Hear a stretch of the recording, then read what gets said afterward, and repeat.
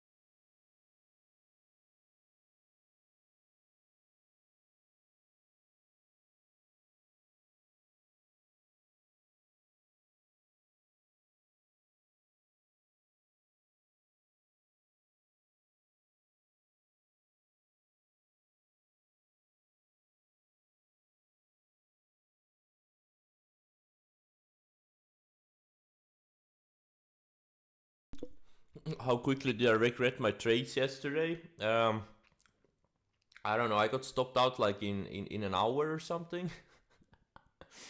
I knew it was coming. I just had to get it over. You know, I get this itch. I just had to trade something. I'm such a degenerate.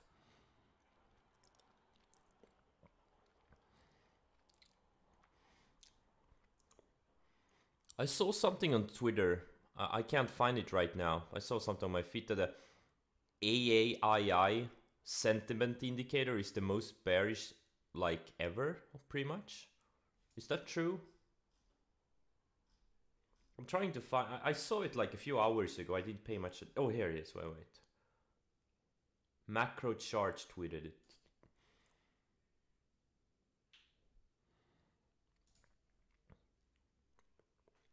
Bottom 1%, 1.7% in history. Bull bear spread. Interesting. Doesn't really mean much, but it's just interesting. I personally, I really hope we get one more leg down. But it's kind of interesting, you know, we have, you know, this wasn't even a big correction, you know, less than 12% in the S&P 500. And the sentiment indicators are pretty much where they were at in 2008 and in March 2020. It's kind of interesting. I don't know if it's bullish or if it's bearish or I don't know what it means, but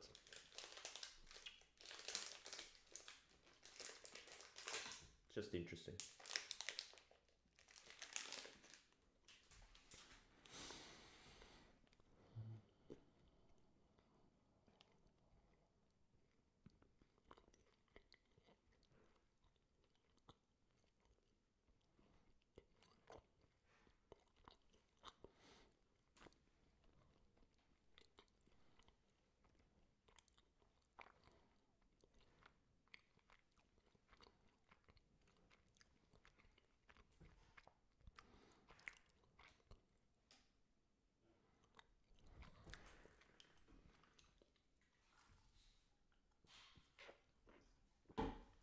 Alright, the casino's open, guys.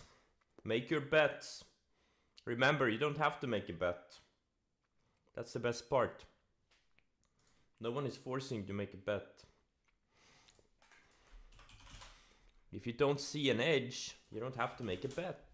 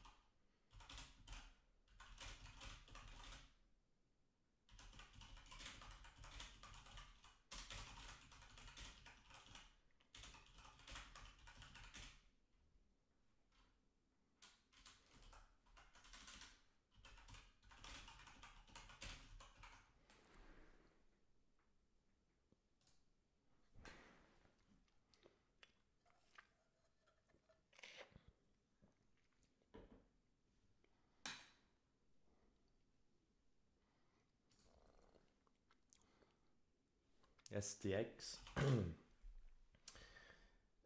Yeah, I guess reported earnings.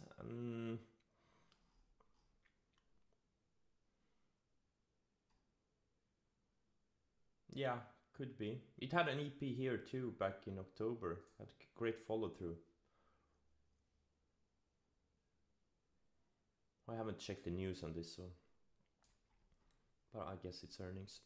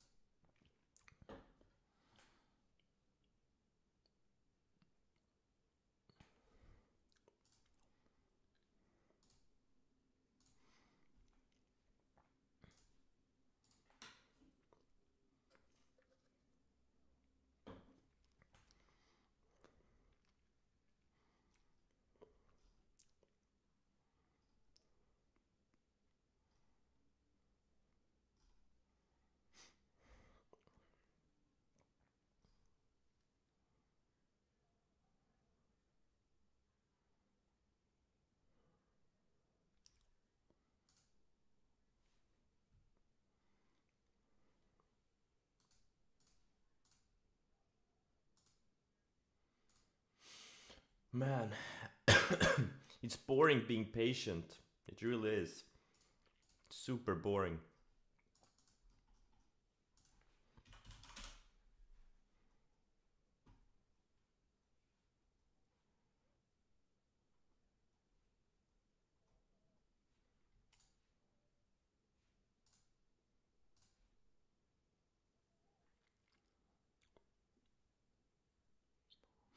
Boring is good. I hate boring. No, it's actually, well, it depends.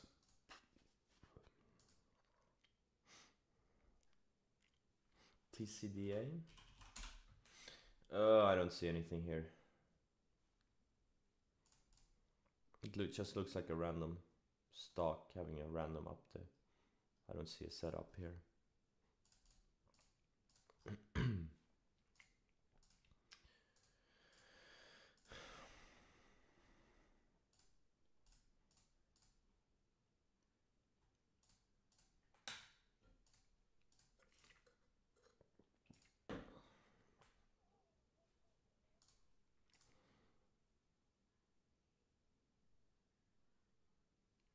All good things come those who wait.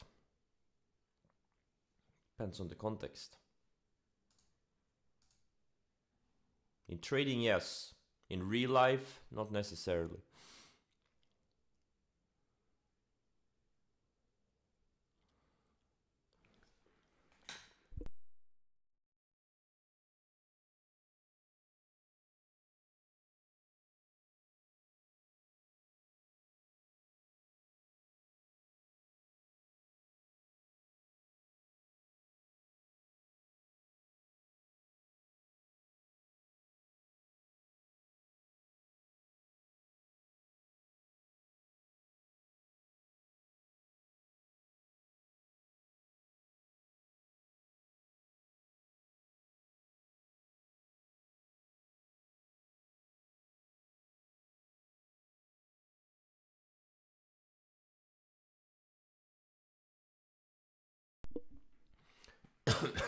I sound older.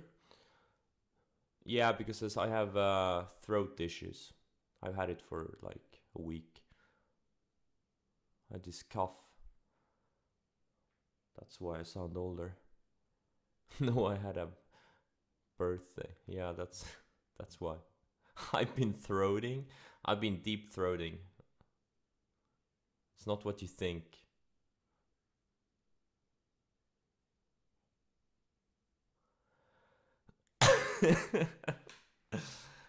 You fucking perverts. It's not what you think.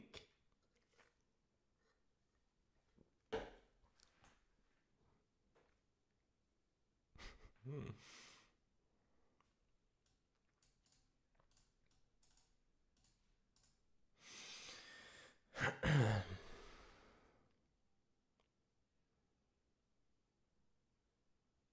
What motivated me when I first started trading? Yes, freedom. Freedom from having to go to work, you know.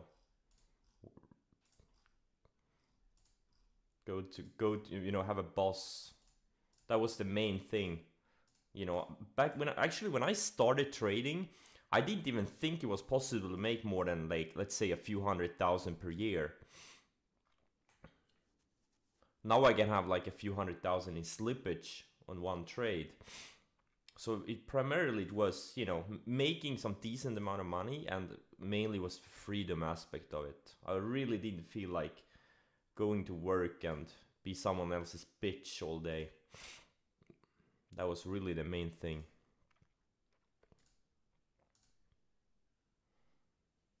I don't really work well in a I don't know what you say, hierarchical or what's the hierarchical organization or whatever it's called. I really don't do well. I really don't like to be told what to do. So that was always something that was the driving force in the beginning.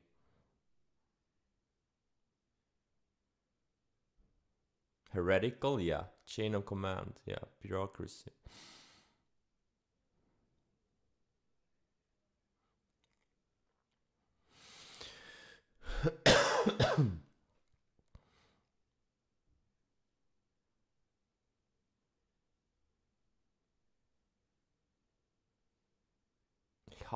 Hierarchical. I really don't know how to pronounce the word. Hierarchical, yeah. Fucking word. I don't even like the word. I don't like the meaning of the word, and I don't like the word. Stupid word. Hierarchical.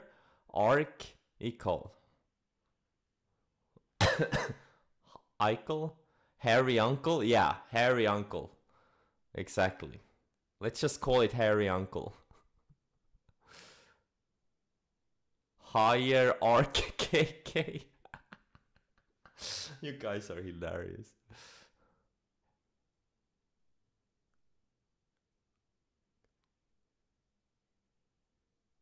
Arc? Yeah, all in. Man, remember guys when I shorted Arc on the bear flag breakdown? And then I covered 2 days later? Good times. That has to be the biggest fuck up so far. Covering Palantir and Arc after 2 days. I don't know what the hell I was thinking. I didn't follow my rules. Like, yes. Oh well. But it's kind of nice sitting all cash too, because you kind of start, yeah, it's like a blank canvas. Sometimes having a lot of positions can be stressful.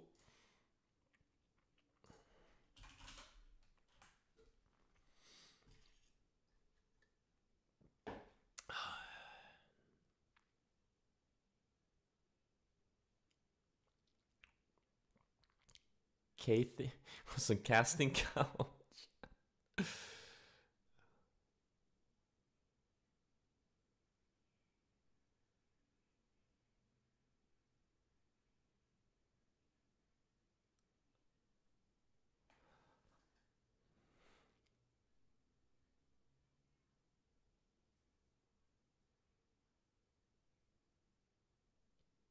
My account gets reset to 0. Is it still a blank canvas?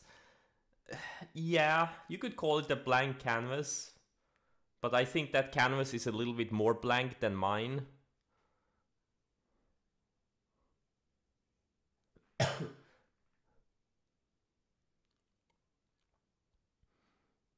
Exactly, it's more like an imaginary canvas.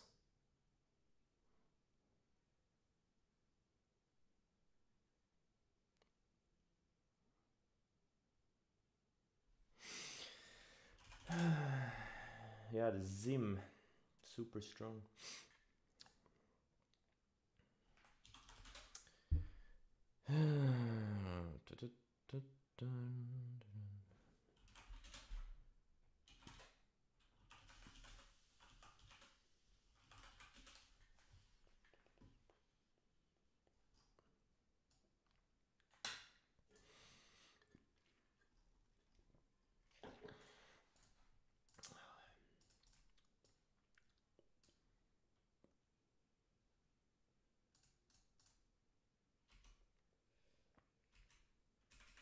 Oh yeah, Ackman bought shares of Netflix, right?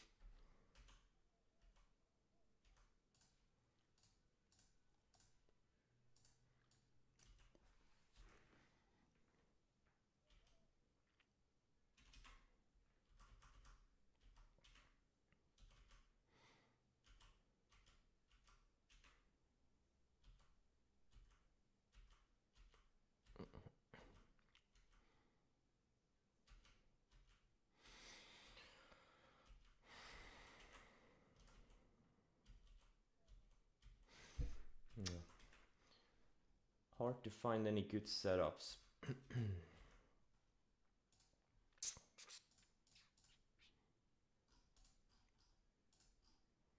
Just don't see anything to do here.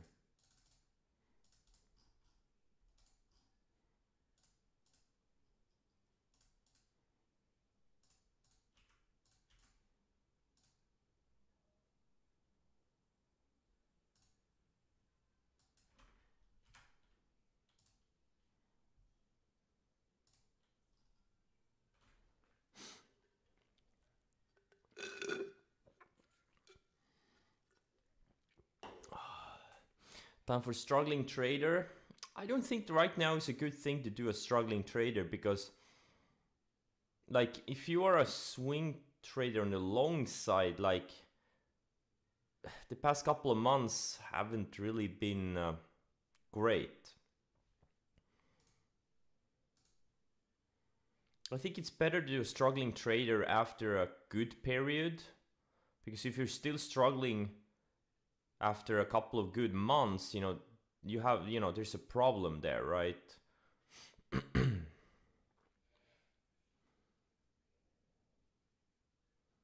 Can you please not burp? I don't burp into the mic.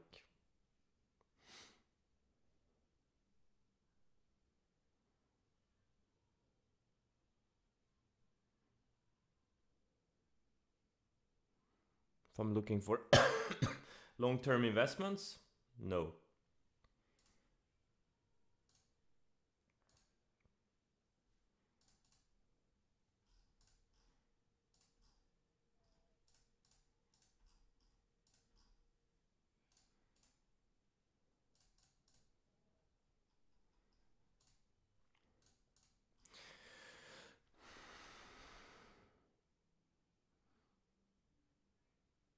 My what's my take on physical uranium? What's it called? U.U?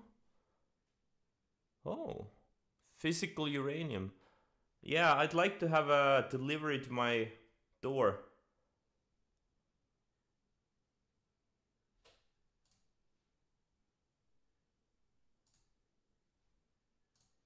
Why? Oh, here's the longer term chart.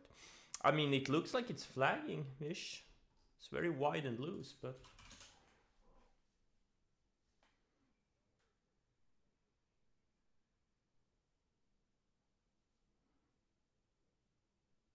A winning trader segment?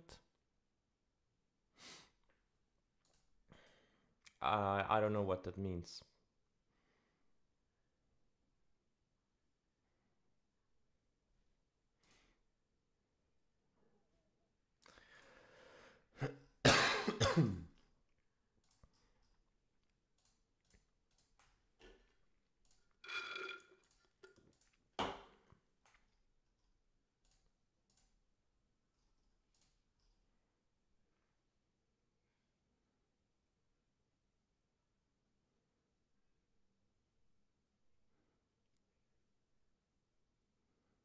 The best long setup in history?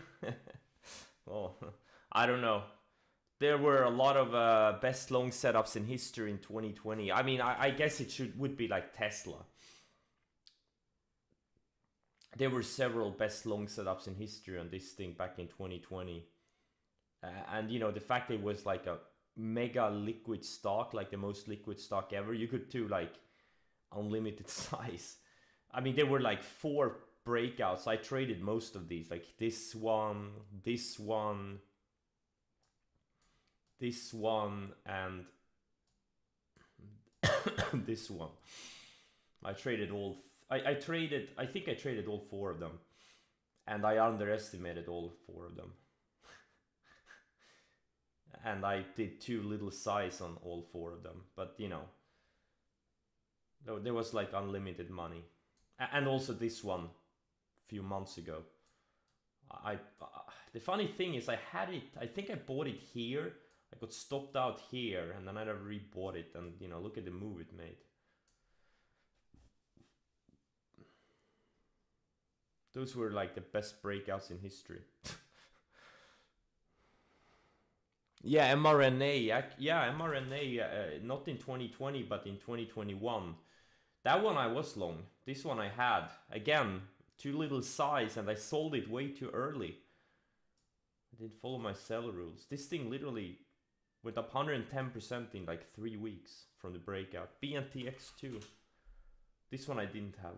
This one too, once it broke together with mRNA. This is from 2021. But mRNA, you know, this was also high priced, very liquid stock. Can do a lot of size. And the thing is, you only need a few per year. You really don't need 50 or 100 or 500 trades per year. Like, you only need a few good trades per year if you size correctly, right? I'm not saying go all in, but I would say my max size on individual stocks is like, say, 25%. You know, you just need a few of them. You don't need too many. And you're gonna have very good returns. Obviously, you're gonna trade other stuff too, but a few big winners can really make a huge difference.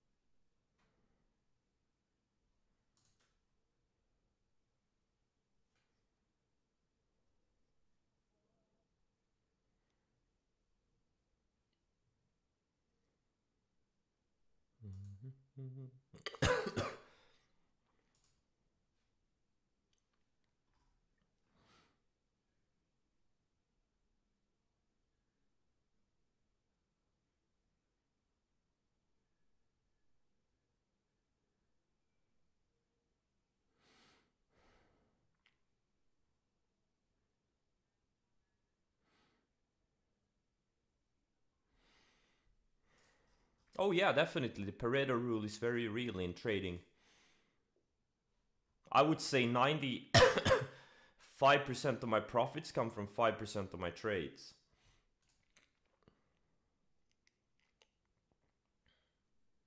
But it depends on what type of a trader you are. If you're like a more of a day trader, it's probably gonna be like 80-20. But if you're like a swing trader or position trader, you know, it's gonna be like 595 or something.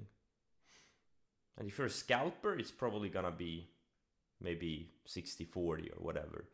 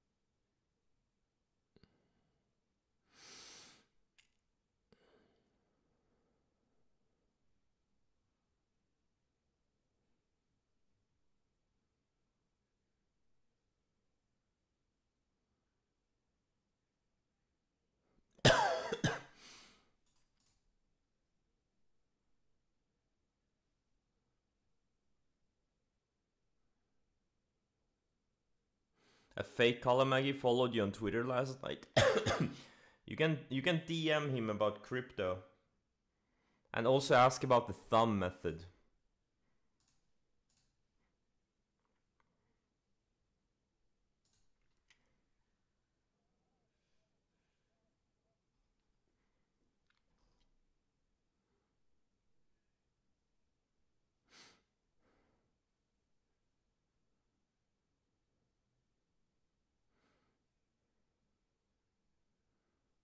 Exactly. Ask them to send 1 Bitcoin and then you can send 2 back. You can promise to send 2 back.